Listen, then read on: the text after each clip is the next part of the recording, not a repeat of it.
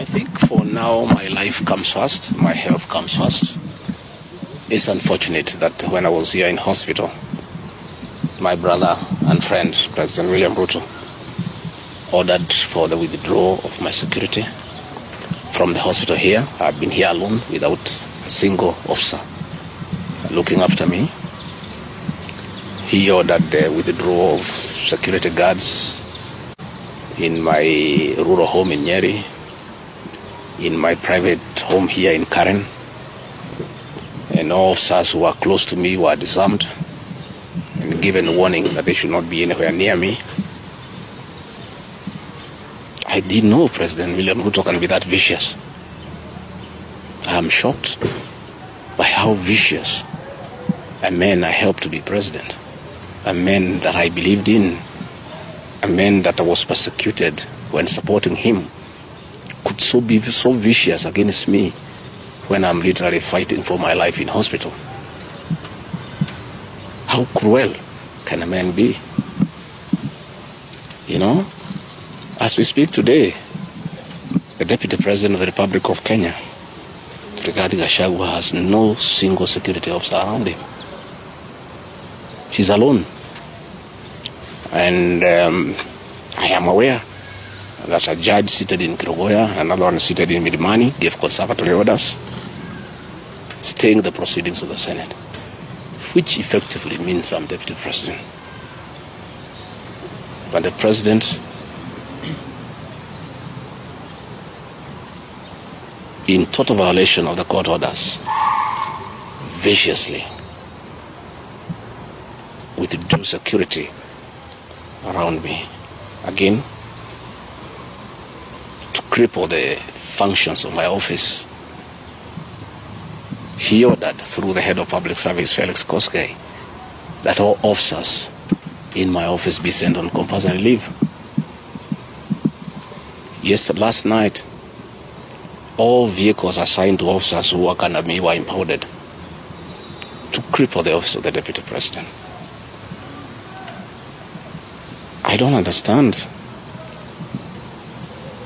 this level of viciousness to a man who have been your deputy, who helped you to become president, irrespective of whatever he has done. At his lowest moment in life, when he's literally struggling to stay alive, you unleash such viciousness against him. I bear no grudge against anybody, but this had not seen that in President William Ruto. The man I'm seeing is not the one that I thought that I knew. I know there was concerted effort that I should not go to Kwale for the celebration. Wilson Airport were told that I should not go through Wilson Airport. All owners of helicopters were told that I should not be allowed to use any of them to go to Kwale. I don't understand. But as I say, I want the people of Kenya to know that as I go home today, I have no security. And it's good that they know. And if anything happens to me or my family, President William Ruto must be held to account. We've made many mistakes in life.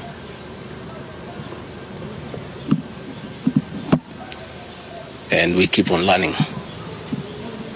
I trusted President William Ruto.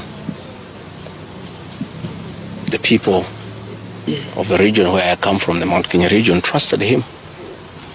In fact, as we were preparing to go to office, nobody else trusted him. Musalia Mudavadi demanded that they must sign an MOU with him, which they did. Moses Wetangula demanded that they must sign an MOU with him, which they did.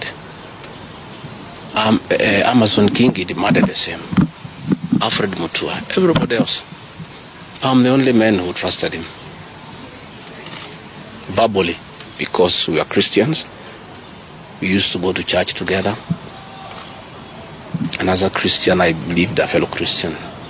But he would never betray me or my people. For the last 1 year, it's been very difficult for me. But I'm a very persevering man, very enduring.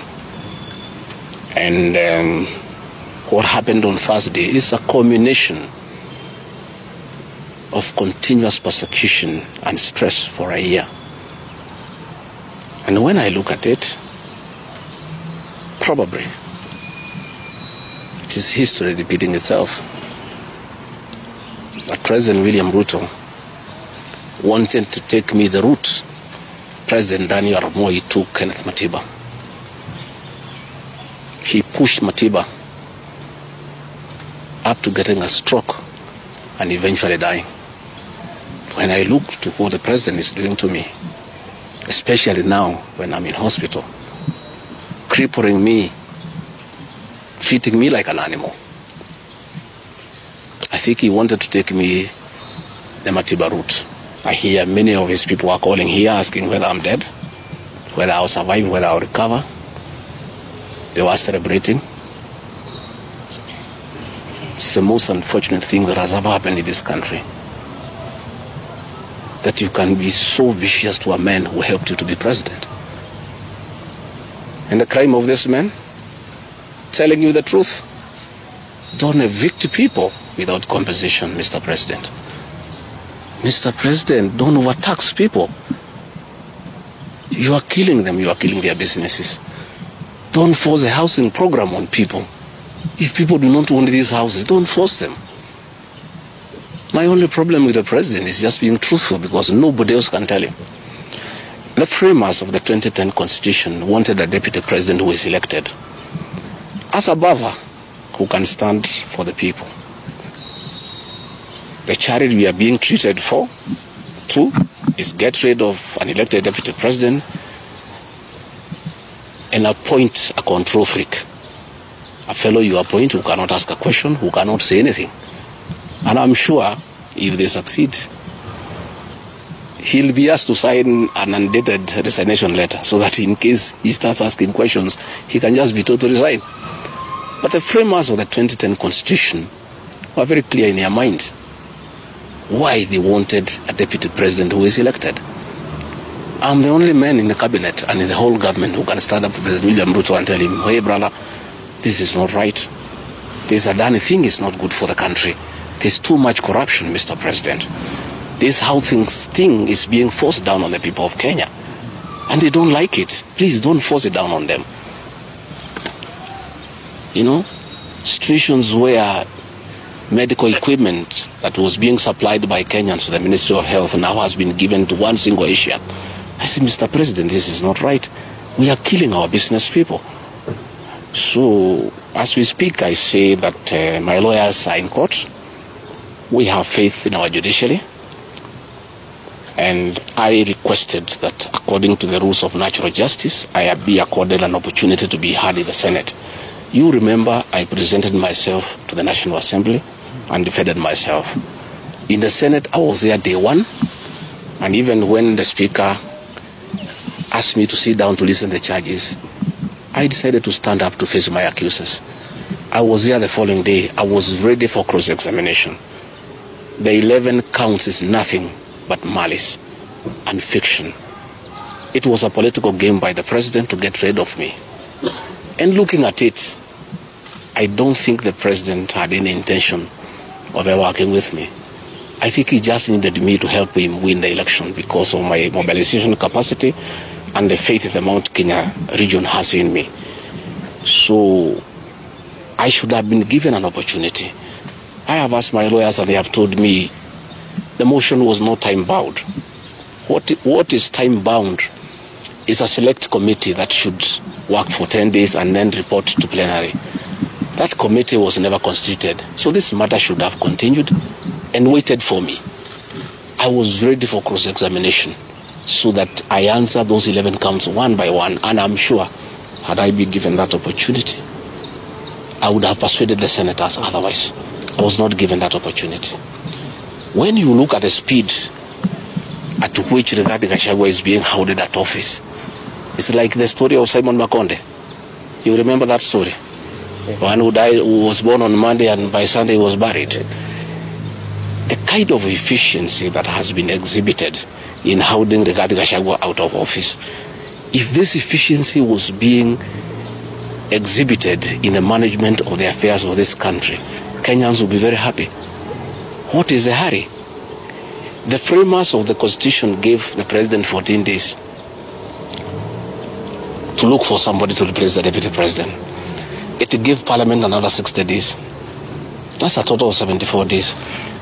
Why is a job that was prescribed by the framers of the Constitution to be done within 74 days is being done in half a day? You must ask yourself that question. I think it's being hurried to circumvent justice, to avoid the courts of law from interrogating this matter and making a decision. The courts told us they don't want to interfere with the process, to let the parliamentary process get finished and then go to them. We have gone to them now. It's over. The courts will interrogate the process and make a determination. But I ask, let the president obey court orders. Through a court order, Rigathi Gachagua is deputy president. Why doesn't he have cars? Why doesn't he have security? Why has his office been made dysfunctional? I think it's very important. But finally, I want to tell the people of Kenya that I don't feel safe. And for the first time, let me say that on 30th of August, in Kisumu, undercover security agents entered my room in Kisumu and bagged it. And one of them tried to poison my food. But we detected it and we were able to escape the scheme. I was supposed to be killed through poisoning. On 3rd of September, in Nyeri, another team from the National Intelligence Service came to Nyeri and tried to poison food that was meant for me and Kikuyu Council of Elders. I did report this matter to the National Intelligence Service, and the officers who were assigned to my office, I asked them to leave because I felt I was not safe. After the 2 attempts to assassinate me through food poisoning failed, it is when this impeachment motion was hatched. When my security was withdrawn here, officers from the National Intelligence Service have been hovering in every room, in every compound here, to an extent that I had to call my wife and my children to come and stay in my room, just in case they get entry to my room or compromise the people who are treating me. So Rigathi Gachagua and his family feel very exposed because these people have tried to kill us before. They have now tried to get us out of office. So I asked President William Ruto, my brother, I helped you to be president. Leave me alone. Leave my children alone. Do whatever you want, but let me live. Let me look after my children. You can do whatever you want with the country, but allow me to live. Because I was there for you when you needed somebody to be there for you. When you were in trouble and you needed a man who could stand with you, I stood with you, with my family. You have paid us in kind by being so cruel and vicious against us. We are simple people. We are a very small family. Let us be. Do whatever you want, but please, Mr. President, I beg you, don't kill us. Don't kill my children. You have caused me enough pain for the last 1 year. Please, leave me alone.